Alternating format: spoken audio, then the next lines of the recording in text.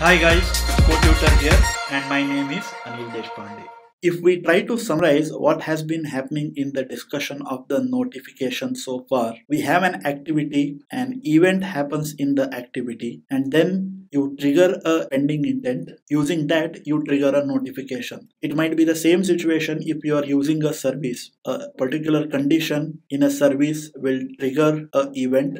Then you trigger a pending intent and once again a notification. Or there could be a possibility that an event is triggered and you broadcast an intent that will trigger the broadcast receiver, and through the broadcast receiver you use the pending intent to trigger the notification. So if you observe, the common theme across all these scenarios is that the event that is getting triggered is happening locally on the device. So that is why sometimes these kind of notifications are called as on-device notifications, or some people even call them as local notifications. I think this will beg a question that is there a thing called as remote notification? And if there is a thing called as remote notification, where these events are occurring? Well, to understand that, let's think of few scenarios like an email is being received, a wicket fell in a cricket match, and a breaking news event happened.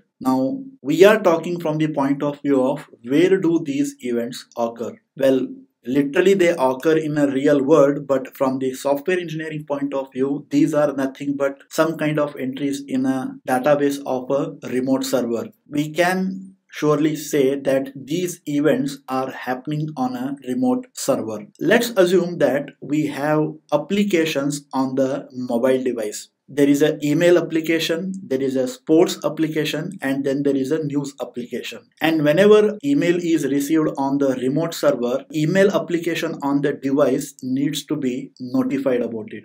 Whenever wicket fell in a cricket match, the remote server needs to inform sports application. And in the same way, the news app needs to keep itself updated with the latest breaking news. Well, one way of doing it is the email application can send a HTTP request and the remote server will give it back the response. The same can be done with a sports app and even in case of a news app. This way of getting the information from the remote server is nothing new to us. It is just a normal web service integration. It could be a REST-based web service integration. This technique is called as polling because the application on the device side will have to keep polling the remote server about the latest information. But this is very inefficient because the application on the device side will have to consume the resources to do these HTTP requests. And the second problem is every time the request is made to the remote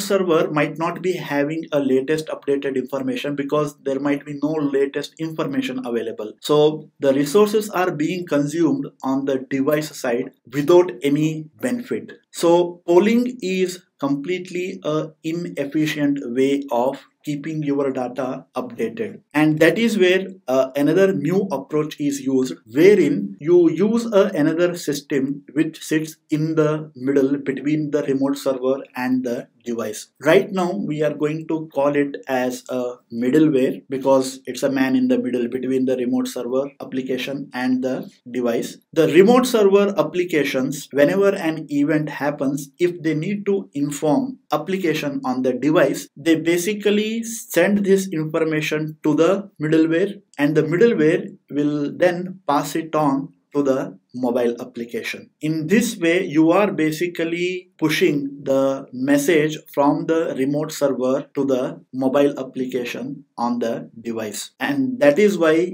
this is called as push notification. Generally, this middleware is called as push notification service provider. And in Android, we use a very specific term which is called as FCM or Firebase Cloud Messaging Service. It is the responsibility of the Firebase Cloud Messaging Service to basically orchestrate these push notifications between the remote server and the mobile device. Before Firebase Cloud Messaging Service came into effect, There was another service which was called as GCM, Google Cloud Messaging Service. And even before GCM, there was something called as C2DM, that is Cloud to Device Messaging Service. But both of these GCM and C2DM are now defunct. They are no more in use. So for all practical purpose, in the further discussion, we will be mainly concentrating on FCM, that is Firebase Cloud Messaging Service. So see you in the next video. That brings us to the end of this particular video. Don't forget to like,